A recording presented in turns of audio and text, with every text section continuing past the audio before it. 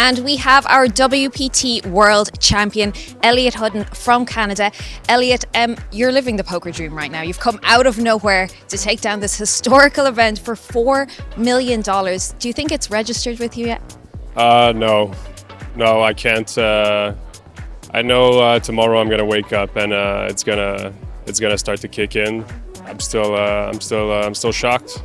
I just, who knows? I mean, who wins those really? And I guess I just won that. So yeah, it's gonna take a bit of time to sink in. It's real anyway. I think most people will want to know a little bit more about you. Where did you come out of? You've only been playing poker a few years, 25 years old? Yeah, I mean, I started playing at 22 online. I built my role like this.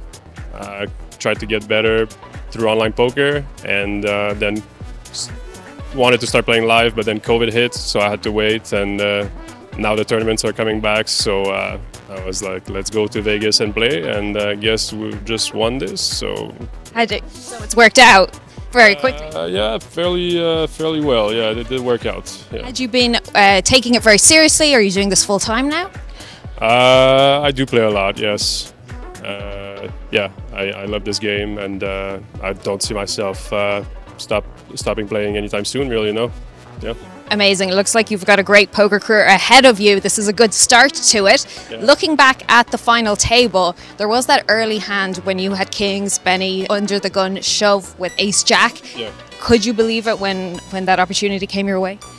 No, not really. I knew he was going to be open jamming at sometimes because it's a final table. I can't call anything because of the other guys that are short, and I just couldn't believe it when I saw kings, and I wasn't really thrilled when I saw he had ace-jack, and thankfully I held and got the chip lead from there, and yeah, that was a pretty crazy hand for sure.